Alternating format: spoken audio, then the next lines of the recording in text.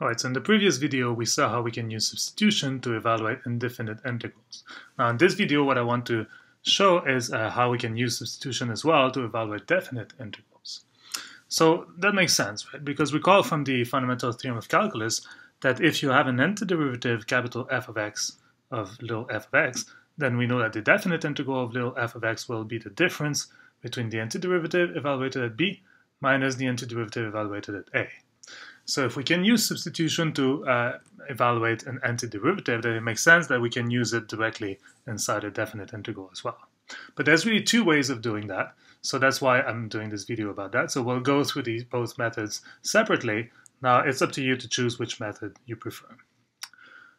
Alright, so what are these two methods for doing substitution inside a definite integral? So the first method goes as follows. So you're given a definite integral, then you can do a substitution in there to evaluate the integral and transform the limit of integrations from x, from the variable x to your new variable u, and then just evaluate the result in terms of u.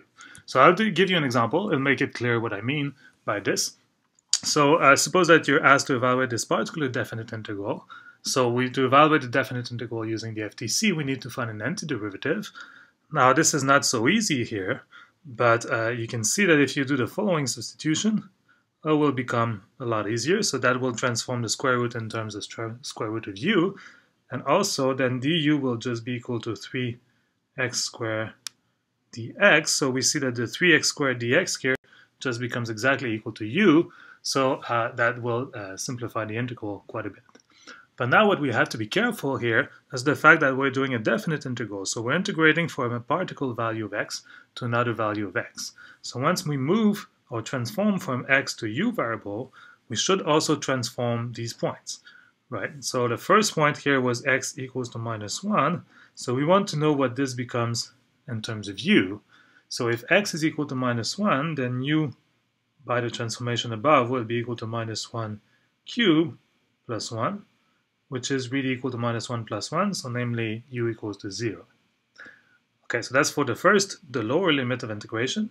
For the upper limit, then I had x equals to 1, which implies that u is equal to 1 cubed plus 1, which is really equal to 2. So in terms of u now, I'm integrating with from 0 to 2 and not -1 to 1. So that's what I mean here by transforming the limits of integration from x values to u values. So now I can rewrite everything in terms of u. So my new integral in u is from 0 to 2 here. And then inside, well, the 3x squared dx just become du, and the square root becomes square root of u du. Now I can integrate. What will I get? I get 2/3 u to the 3/2 between 2 and 0, which is 2/3 2 to the 3/2 minus 0. Now what is 2 to the 3/2? This is 2 squared, so 4 times to 8, square root of 8, which is really 2 square root of 2. So I get 2 over 3 times 2 square root of 2, which is 4 over 3 square root of 2. Okay, so that's the final result here. And the way I've done it here is by transforming everything into u variables and just evaluating the new definite integral using the FTC. Okay, so that's one method. Now let me show you a different method to the exact same calculation. So what I'll do here is do the same exact same substitution, but I will not bother transforming the limits of integration. But if I do that, then I have to be very careful. I have to bring everything back to x variables at the end before I evaluate using the FTC. Okay, so I do the exact same substitution here, but I keep the limits of integration in terms of x. Now I have to be very, very careful with notation because I'm going to write an integral in u, but keeping the limit in terms of x. So I need to specify here that my limits are in terms of x. If I don't specify x equals here, that would mean that the limits are in terms of u. So I have to be very careful. Now my integral is the same as before. You see what I mean here. So I'm integrating in u, but I'm specifying the limits in terms of x. Right, so I really need to specify them explicitly. So if you don't have the notation here, that would be wrong. So that's important. Now I can still do the integration, just as before, get 2/3 u to the 3/2, evaluated between, again, I need to write x here, otherwise it would be understood that it's in terms of u and not x. And now to evaluate this, I need to transform everything back in terms of x.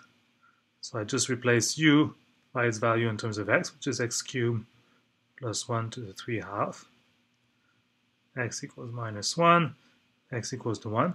Now here I could drop the x equals because I'm writing everything in terms of x, but let's just keep it to make it clear.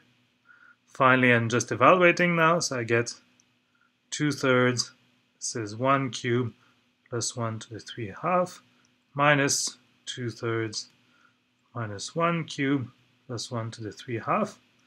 Now the second term here just goes to 0. And the first term is just 2/3 times 2 to the 3 half, which is the same thing as I had before, namely 4/3 square root of 2. So you see I get the exact same answer, which better be the case, but I've done it in a different way. Instead of transforming the limits of integrations from x variable to u variable, I've kept everything in x, but I had to rewrite my general antiderivative in terms of x before I evaluate the limits of integration. Now you can use both methods. It's up to you. I personally prefer method 1 because pretty often once you've done a substitution, the integral becomes easier, so the evaluation becomes easier. So transforming the limits of integration in my mind is often easier than keeping everything in terms of x. But both ways are going to work. Only thing is that if you use this method, method 2, make sure you use the right notation, otherwise you'll use mark, and it's going to be very easy to make mistakes as well if you don't use proper notation.